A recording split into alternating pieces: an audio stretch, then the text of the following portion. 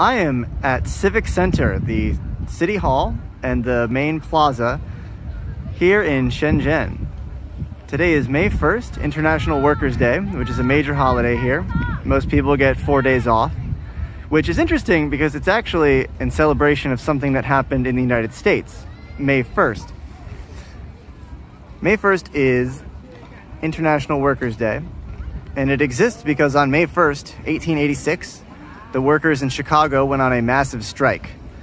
After 4 days of unrest, people fighting the police killing striking workers, the city of Chicago basically declared martial law, made assembly illegal, shut down the free press, all kinds of really crazy measures that would be maybe unthinkable today. In any case, it's a major holiday, so for the 1st through 4th, most people have off. This plaza is massive, so this is actually pretty crowded. If I come here on a normal day, it is dead empty because there's a giant mall below us called the Book Mall. Let me show you a little more of the plaza and then take you into the Book Mall. This is Eon Books, which is one of my favorite places. It's the English language bookstore in the center of the city. And you'd be surprised at some of the books that you can find. Like they have the entire collection of George Orwell here. Anyway, let's go inside the Book Mall.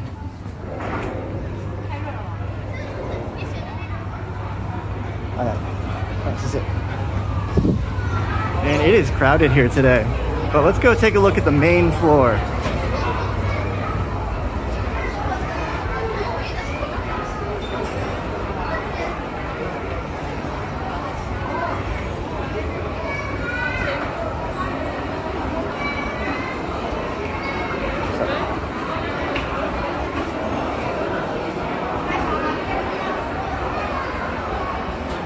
Tons of people reading, tons of people looking at books and buying there down in the center. And this goes on and on and on. Let's go back outside. This is popular where you get tea, sit down and study. And even though it's a holiday, everyone's here working. Let's take a look around. And now let's head back to the plaza. Shenzhen is a relatively new city, and there is some fascinating architecture here. I believe this is a concert hall or some kind of exhibition hall.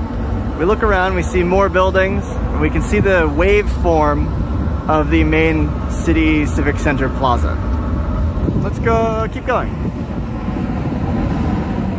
This structure here is the city's library with these really interesting shapes here in the middle, reminding you of mountains.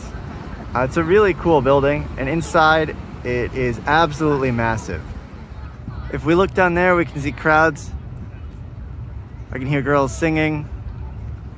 I just want to turn around to appreciate the scope of this place because this is a long road leading up to this mountain here.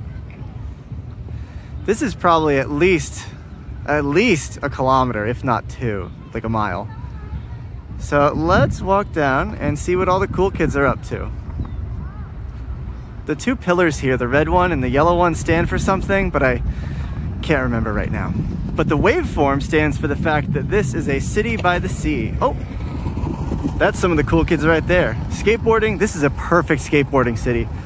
It is flat and there's lots of really cool little features to mess around with, like curved slopes. And there's no skateboarding signs or anything. It's a shame that the kids are doing homework all day. But when they do get a chance to skateboard, they have a lot of fun.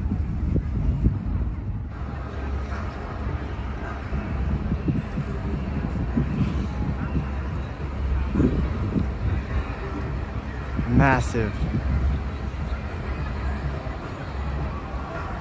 And I said that the cool kids were doing something down here. Well, it is definitely breakdancing.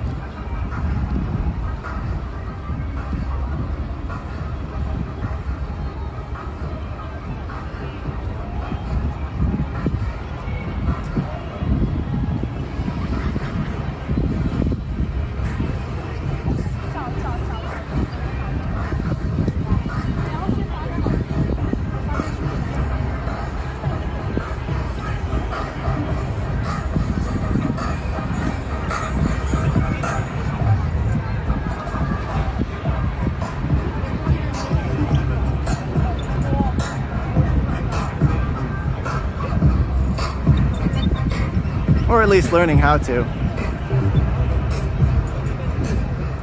I love this funky building. Let's see. And someone's catching me as I'm catching them.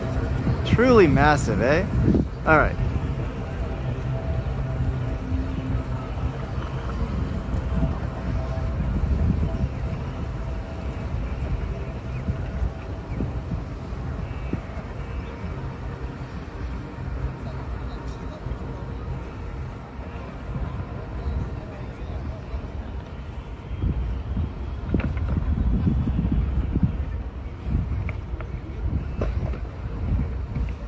Now I can hear the skateboarders. I think they like it down here, but there's more room.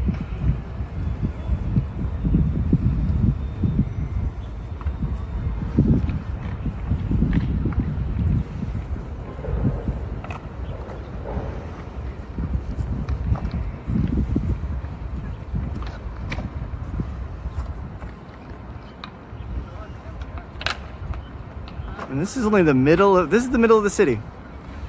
But it stretches on and on, that way.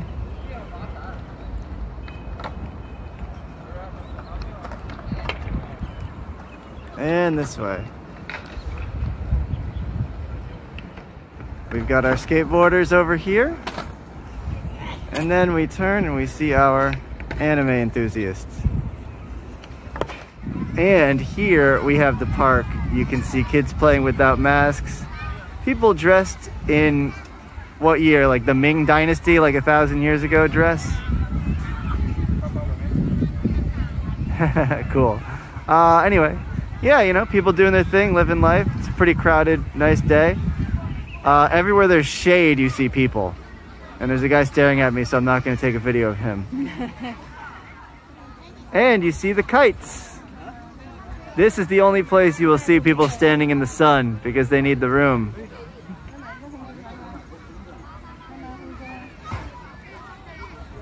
Any good ones? Look at that one.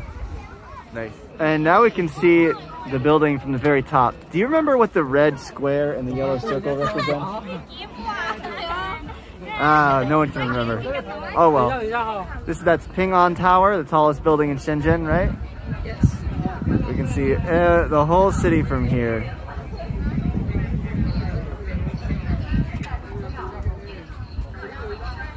If we swing the other way, we can see the second tallest, or there's something under construction there that's cool. We can see that's KK 100, that's the second tallest building, formerly the tallest.